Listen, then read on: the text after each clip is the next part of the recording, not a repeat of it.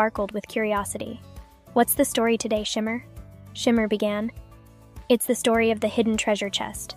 Deep in the heart of the ocean, there's a secret cave where a treasure chest filled with all the wonders of the sea lies.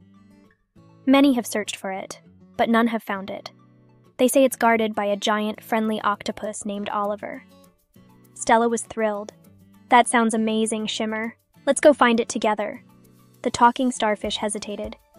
"But Stella, it's a dangerous journey. We might encounter fierce creatures and powerful waves. Are you sure you want to go?" Stella nodded, determination in her eyes. "I want to try. We'll be careful, Shimmer, and with your help, I know we can do it."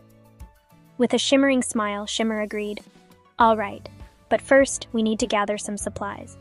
We'll need an enchanted seashell compass, a magical conch shell for communication, and the wisdom of our underwater friends." The two friends began their